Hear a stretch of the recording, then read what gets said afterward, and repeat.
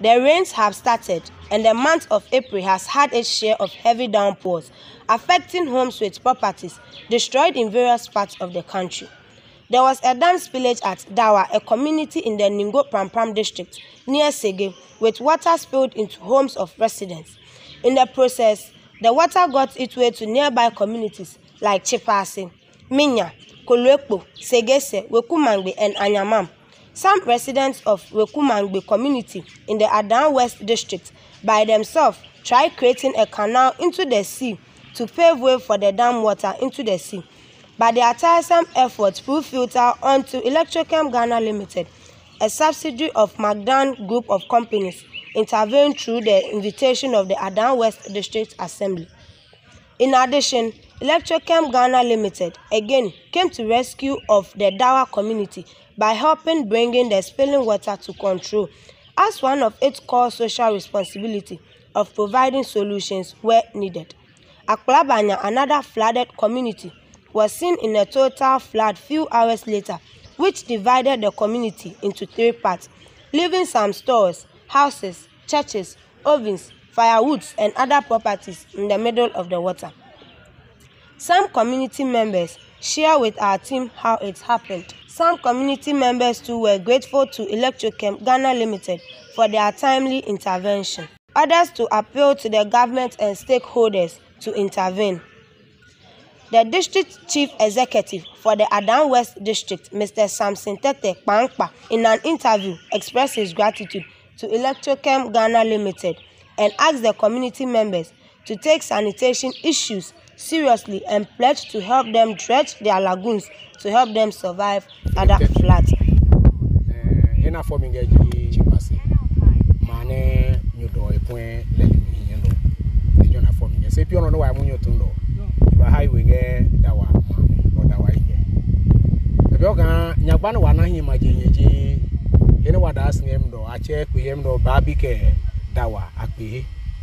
If you can, aji blonde, you do blonde fonsin. Ne anytime ne hear me no, you donate je, kuni sisi blonde lejomo. Aba being him no kaya se panache palopami. Ne lido kaya se neji wo imi. But I began few years jine ne manukoto me decide kan ke wanyi wana dam kunge him no kaya farmers. Nange him no jaka community o Dawa ke baby klani chabi etano ke apuchi pasio. Wame ni chumiji muhumi ndo. But decide can ke wanano work and dam no emawa farmers especially in the dry season. Ne mane wamana nyukema cultivate dry season crops on. Roba pele ma person few years in na no kwale ngewa. Atem gradis. Wokumagbe ni ngeno. Ki oyo mi we neda. Senyele nene pale wa ne koye. Eto kan Dawa damu ewia. Hiye ke ya fomi.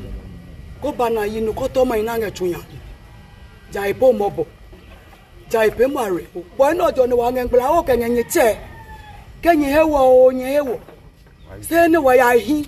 Epekra no ba dana kaja. Se ne le ba hino le wa ne ekoye jaka. Bele prekaba. Ke api disi ke Electrochem binome. Ne abagba pa yo ne chuka. Wanaka no guzu no ponga liki kanga wo misele choka de mahia makla keji lori lo agadeji wa pape le nyuno sane atega we ne wose ka be ne bano ke e abaje ko e choka Electrochem ke disi ya pa nyewe ne amadeke amasuwa mlaka nyela be ne wa black mi no na basuwa no le jima ne acheleke Wokumagbe mano wapa bele na ye mapeka 12 ina nyu futa ka be ni na ndo se wali kan dokumba keke sai mapeka 2 mi ya mo 3 mi kaka la jamle nyu etata mi one inga no inga ye ni dra se mapeka gbokwe mapeka 8 mi 7 to 8 la jinyu enya wane ehinoko no ko pemi lo ka ta kan 8 billion la ji makla de koni makla ngwe pata wa fia assemble nyadalo leji DCS ale wa fia papa ale wa fia ewe ka fosi na ka nyeno ka ba mam ni he ka mam zanga na te na no ba ni chon wa nyu ne wa ba ya ka nyu eklepe ni lo ka e maba e che electrochem ka isane ayebuale ka lejimi tumuwa nge kuo nge sege kuo isane ayebuale papa me awo ka fosi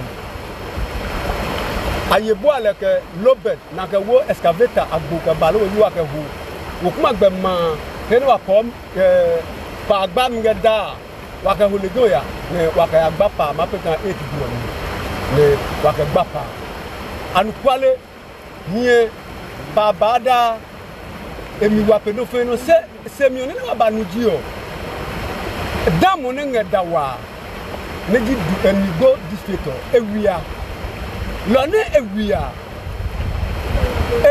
wana kan no pe west papa kan man bi mo waka fosi amini nga mu to no iwolo le ni yale do ni yaye ewia mu no ni ko amu to la we bulldozer ke balejo na bangechi lo nga kike manu no ni baba wu nga de se company Electrochem ne hane mu no eba Wokumagbe da chapi Electrochem ne lo ke clear imana this years nadmo coordinators inga mesinga ke anyene ayebuawo ne usna no nyo ne guma ela kan kenane ko ne guma peti pele wa ma plan loko ja nyena yebuawo ne no ko bel ke clear wanda this year ke saprapate ke nadmo ke security apparatus is klana nge district wanda mesi ke je losio wanda mbagam group of company ne ji Electrochem na enye ne je e machine ke lobed na wo excavator wa over billions of billions na ba yebuawo banda le 600 million loke no komandeke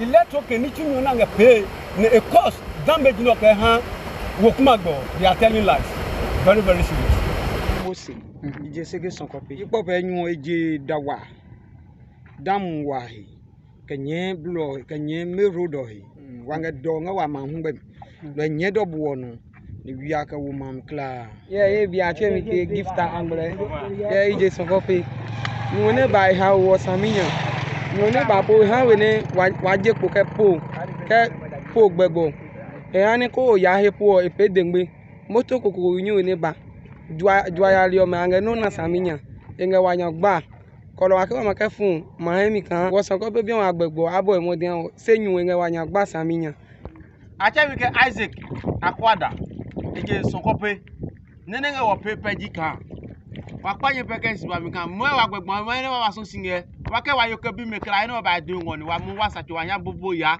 no wa ke ba oloju won ba du no wa bo sacho oloju ma wo se panya nyu de wa Sonkope ma wa li wa dahe bridge un be ma mi ko no ke dutch wo bi o ko ne ma wo blo ne ma wo bridge ko ne ma be wa li ko ne wa ya ko lo wa kwanye pe ne nye mambi mo Ghana maro ke no fe no MP DC nye wawo no wa je ko nya gba ke poto se ke damo me wia anga wa nya gba nye ba je blo ha wo nye ba wo blo no awo ne blo ne ayo we yin ne yo mi no moto nyu ne ba lo le nyu ne ba why you didn't mean I do na ma yo mo awo blo e pu mi ko melu pi ono akede ma e afo bo nyu ne afo awe ko je aje ko ja January ayo sege do ko ngaje ke sege do lewe ehia ka ji o do se kope wili kope enye no lu ko ti chan ave me ya ne explosion ke ba ti chan hio ko le ke dawa no ba chaka nga asanwa no ne ji sege asanwa no nga bichu nwa no ne nyon ka ji o le jo ne ba na wo nga hio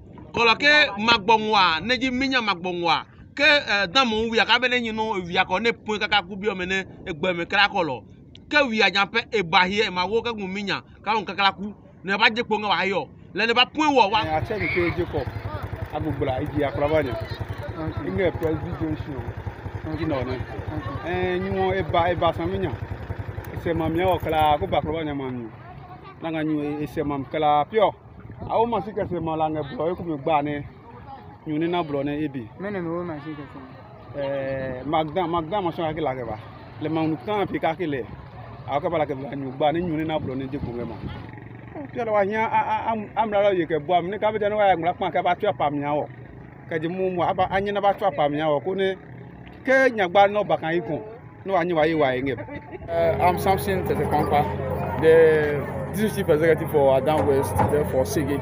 So we are here because there was a heavy downpour between yesterday and Wednesday and Thursday.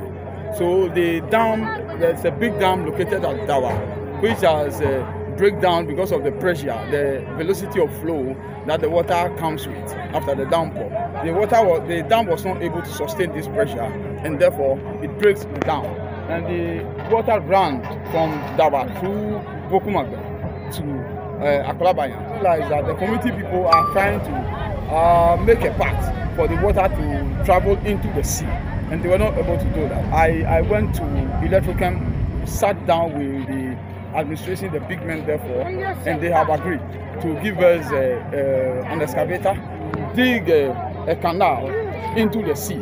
So we have finished with that somewhere around 11, 12 o'clock midnight. When we are done with that, Akplabanya, with the same machine that Electrochem has given to us, the excavator, we are using it to also make a path that will make a way within the road they call the Camara Road. So we'll create a channel and it will move through the Camara Road and goes into Anyamam. So all we are saying is that we are grateful to Electrochem, because the disassembly that we don't have the capacity that we can rent these machines for even the day. How much more paying even the diesel? So what they are doing to us, we think it is good, and we are so grateful that Electrochem is helping us to solve these problems.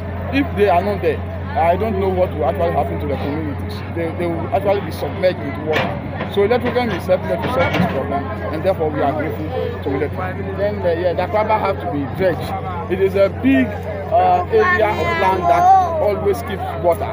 And if we have the opportunity, if we have the right and we are able to dredge the river, it will keep water.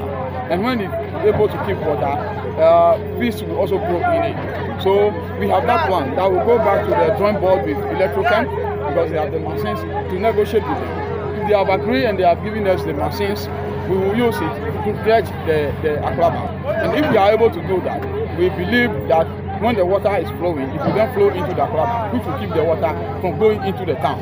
And if that is done, we believe it will be a long way to serve the community. That when you come to Akplabanya and then Wokumagbe, you will realize that the water that is flowing, there's so much refuse on the top of the water. It's floating on the top of the water. So we are begging the people of Akplabanya and then Wokumagbe that we are bringing a container this time, so that anybody with the refuse, when you sweep from your houses, the refuse will be kept in the refuse dump, so that the operation cleanup car that we have in the system now will be using it to collect the refuse, so that from now the refuse will not be flying on top of the river. And then Lamte Rebecca, Opema News.